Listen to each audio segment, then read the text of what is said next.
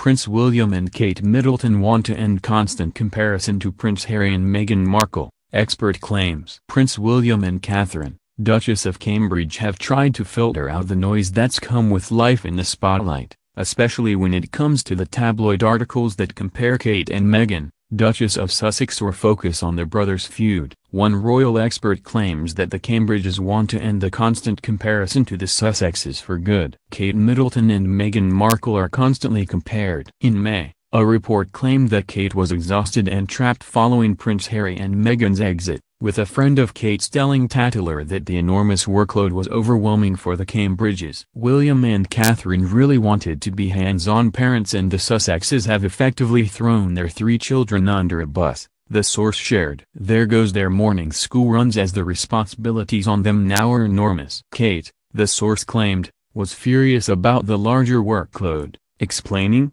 "She's working as hard as a top CEO, who has to be wheeled out all the time, without the benefits of boundaries and plenty of holidays."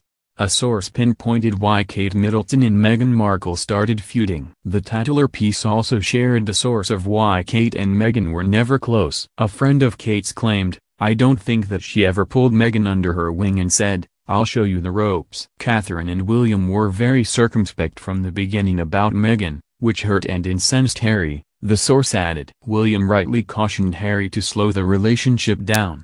That's why they all fell out. As the rift got deeper between the brothers, Kate, who used to be so close to Harry, tried to pacify things. But her loyalty will always be to William, the insider shared. The palace shot down the article's claims. At the time of the article about Kate, Kensington Palace commented that the report contained a swath of inaccuracies and false representations. Tatler issued a statement in response that supported the reporting. However, Tatler's editor-in-chief Richard Denning stands behind the reporting of Anna Pasternak and her sources. "Kensington Palace knew we were running the Catherine the Great cover months ago, and we asked them to work together on it. The fact they are denying they ever knew is categorically false," the statement added. Kate doesn't want to be compared to Meghan, expert claims. Kate was reportedly unhappy about the reporting, and former royal editor Duncan Larcombe told New Magazine that Prince William and Kate are very keen to end the constant comparison between Kate and Meghan.